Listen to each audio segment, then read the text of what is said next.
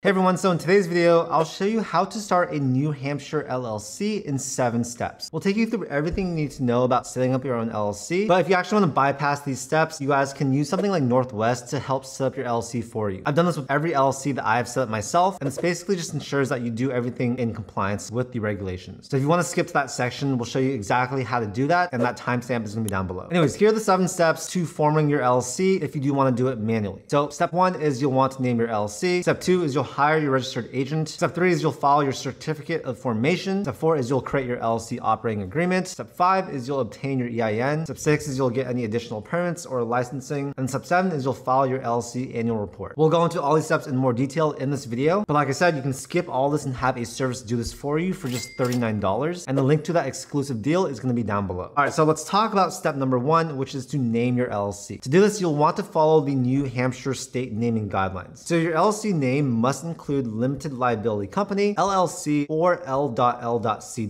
Yeah, nothing like corp or corporation, stuff like that. Here's some more naming guidelines. I'm not going to go through all these in detail since this video is going to get too long, but feel free to pause this video and look through these. Of course, your name also cannot be vulgar. It can't be offensive. It also can't be unacceptable as a business entity name. It also must be distinguishable from any other existing business names. And to determine whether or not it's distinguishable, you guys can look at this list of rules. Yeah, I'm not going to get into this in too much detail. We'll actually leave a link down below and you guys can click on that and learn more about this. What I recommend you guys do is conduct a state name search. We'll leave that link down below as well. And this is also optional, but if you do want to create a website, you may want to make sure that the domain name is available as well. So step 2 is you'll need to hire a registered agent. So this is basically a person or a business that is responsible for sending and receiving important legal documents on your behalf. So that's going to be things like tax forms, lawsuits, government correspondence forms, stuff like that. Essentially, if someone wants to sue you, they are going to serve you papers, and there needs to be someone available during working hours, 9 to 5 p.m. that can accept those letters. So that's basically what the registered agent is going to do, as well as,